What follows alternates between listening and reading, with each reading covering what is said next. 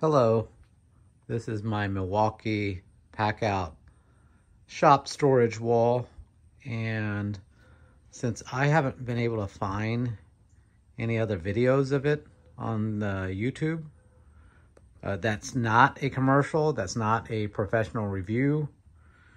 I'm showing this off to you where you can see an actual unit in the wild from an average Joe, just a normal person, not sponsored.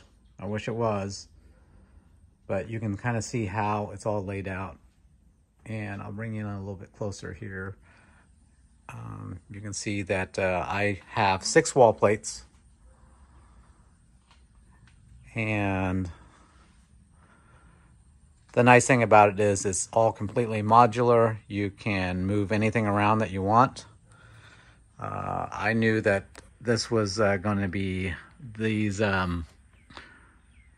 tool shelves. I'm not sure exactly what they're called.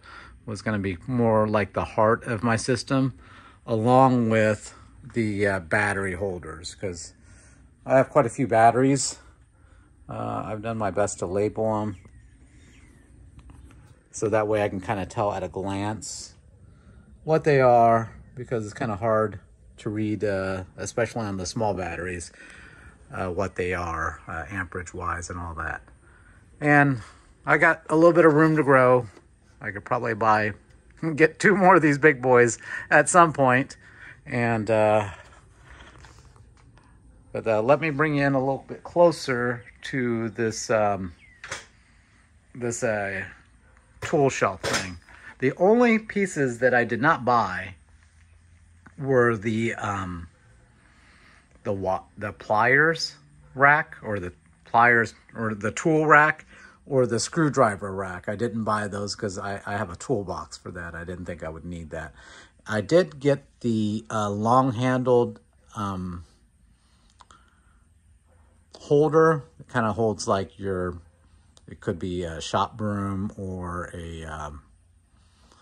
their outdoor power equipment. I did have that, but I didn't like it because it didn't seem to work really well, and I did have it over here, but I got the cabinet instead. And you can kind of check out the cabinet here. Pretty nice. I mean, I haven't had much time to really get into it or to put stuff away in it yet. And what I didn't notice when I bought it until I got it was it does have the cleats underneath it, along with the how it hangs on the back. And then you can kind of see that it has the cleats above. I'll bring you in for a closer look here, but let's take a look at these utility shelves. So the really nice thing about them, other than holding the tool, and they don't have to be pistol grip tools. As you can see, I got, like this random orbital, which is an absolute beast, as a matter of fact. And I've got the little pads and stuff associated for it here.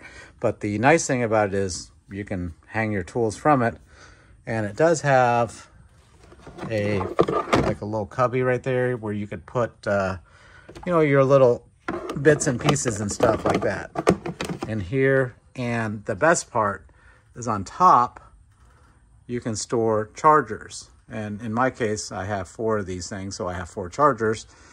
And what's not immediately clear from the picture or that you would order off of online is all of them have like this little pass-through hole where you can kind of see how I routed the wires from one charger all the way through,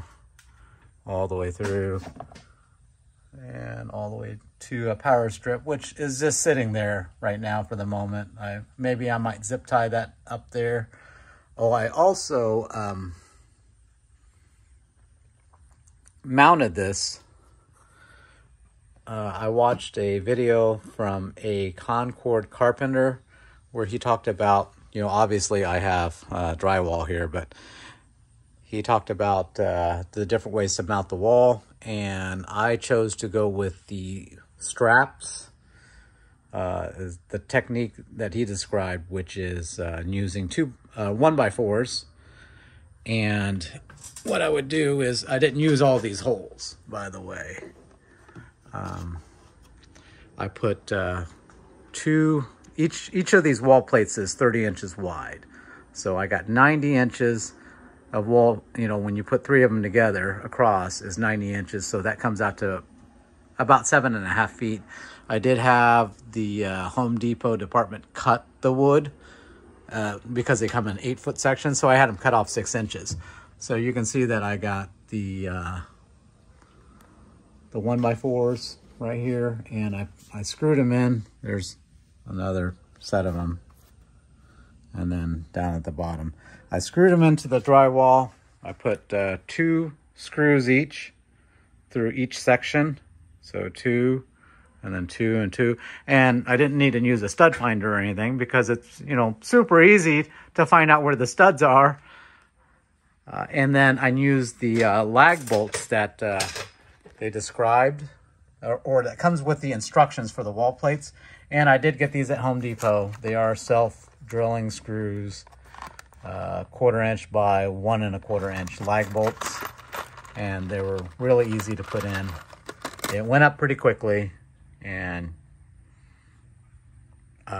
so you would, for these, you would put, you would find the corresponding hole. So I'd use just the top holes and the bottom holes. And actually there's a few, because I ran out of bolts, that I need to put in there, but it doesn't feel insecure or anything like that. I mean, you can, it's solid. But yeah, so that way I would just put it in right here and drive it in with a impact driver. And that's how it went up there. And I made sure it was level and everything. And you can kind of see my layout. It's not like 100% complete probably. The compact shelves are really nice. I do have these wide bins. I'm not sure exactly what to do with them. And I didn't know that it came with dividers and a top part to it, which is pretty nice. I wasn't expecting that. And then these little bins are the same way too. So everything just kind of hangs on here, and you can't, the hooks are really nice. I bought one of each hook. This is the kind of like the squared off hook. This is the long hook. And then I got 2 of these kind of hooks, which might be more for like extension cords. And yeah, so I've hung a few things on here. Like this fan is being hung by the I guess the small hook. I like the small hooks better, I think.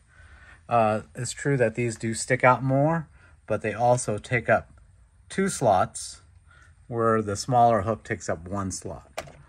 So that's something to keep in mind there. But yeah, I love this wall. I love the organization. I love how I can just kind of sort everything according to what kind of tool it is. And you do have a little bit of extra space on top to, you know, keep some extra boxes. It does fit the charger quite well. The nice thing is you can see the charge status. These 2 are rapid chargers. It's a little bit harder to see when you're standing on the ground. But yeah, it's absolutely fantastic. I love how my batteries are organized and how I can have everything more or less in one place. Because before, these were kind of all scattered around the garage and in my house, and I had all these batteries kind of stacked up on each other. But yeah, now this is a great option. I'd seen battery holders before that were the 3D printed kind, but they didn't look very good. And yeah, these are great. You can remove these battery holders, and if you have a PACKOUT, I don't have much in the way of PACKOUT because I'm not like a tradesman or anything like that. You can lay it on top of your PACKOUT, and I have a PACKOUT vacuum, but it does not click in to any of the PACKOUT stuff. So if you were to lay it on top, yeah, it would keep all your batteries together, but it would not lock in. I got the cord stuck right here. Get that out of the way so I can get that back up here. But you can see how it just kind of goes in the slots, and then you turn this and it locks it down, and it's not going anywhere.